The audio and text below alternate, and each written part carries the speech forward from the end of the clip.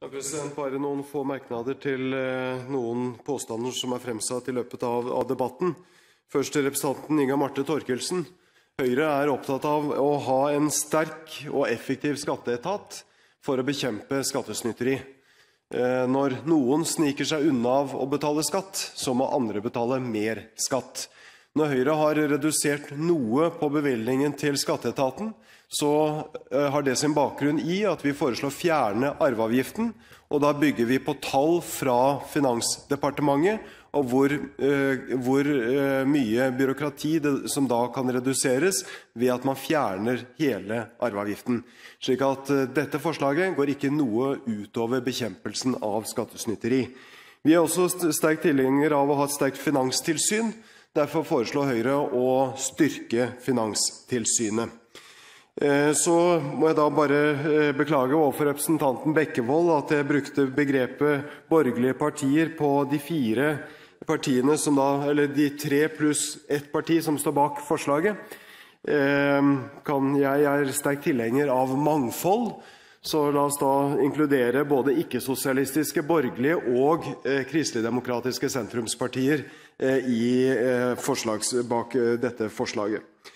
Så til Lundteigen, som startet med å si at det var synd at, jeg vet ikke om han brukte begrepet høyrepartier eller de borgerlige partiene, ikke var opptatt av dynamiske effekter for deltidsansatte eller folk med lave inntekter.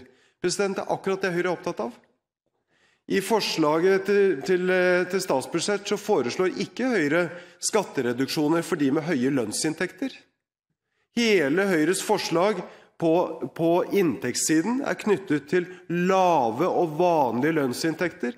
Høyres største skattelettelse handler om å øke minstefradraget og øke prosentsatsen I minstefradraget, som nettopp knytter seg til å stimulere folk til å gå fra trygd til arbeid, fra halvtid til heltid, og de med lave inntekter at de skal kunne jobbe mer. Det poenget, og jeg derfor glad for at Lundteigen åpenbart enig med partier på ikke-sosialistisk borgerlig side I denne saken.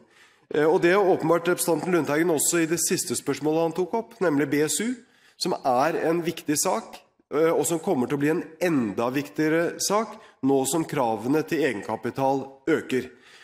Og derfor så inviterer jeg Lundteigen til å bli med på en debatt om det representantforslaget som fremmet fra 4 partier her I Stortinget, og som ligger til behandling I Finanskomiteen, som kommer opp på nyåret.